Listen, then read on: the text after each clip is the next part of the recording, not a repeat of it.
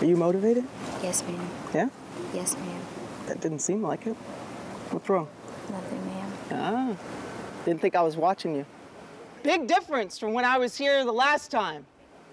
You guys are looking really, really, really, really good. Some of you are still a little slack. Do you think that I'm not going to call you out on it when I see it? Yes, ma'am. Oh, no, ma'am? Yes, ma'am. I'm going to call you out on it.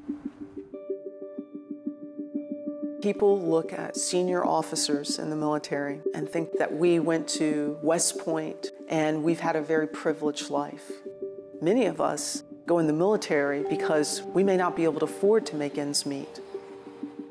I left home at age 16. I actually had someone that offered for me to be a prostitute, and I thought, if I don't get away from here, I'm going to end up even in a worse place than just being sexually abused, which is what caused me to leave home to begin with. A recruiter in the mall said that not only are we going to pay you, we give you 3 meals a day, and you're going to have a roof over your head. I signed up June 3rd. I did not want to be on the streets in the winter.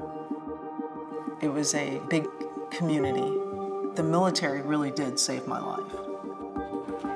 I have declared a state of emergency at the request of Baltimore City. This order deploys the Maryland National Guard. The National Guard represents a last resort. He's a photographer! He's Brad! Photographer! I would highly recommend that we all go in and take cover for the night and actually get some rest and let things settle down. If there are any questions about martial law, we are not at that point. I repeat, not at that point. In some countries, we think that we can make 300 years of change overnight. If I relate that back to what we're seeing in Baltimore, I just don't think we've gotten the recipe right. What we need to look at is, in the event that we have to come in, we should be talking to the community leaders in advance. Yes. We need to ask them, do they need anything from us? I think the misunderstood piece is that the military comes in firing our weapons, and that's not every single unit in the military. Our first mission is to really win the hearts and minds of the people. We're there to serve our community.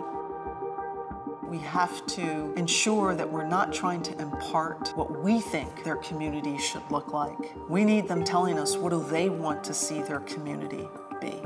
If it wasn't right yesterday, change it today. You're gonna make me proud. Whoop. Whoop. And I guarantee you, I'll hug every single one of you when you come across the stage. Whoop. Whoop. Just as much as Baltimore has to heal, my soldiers have to heal, because they're also part of those communities. I'm just asking them to do more community engagement as an individual, as a person, as a social responsibility.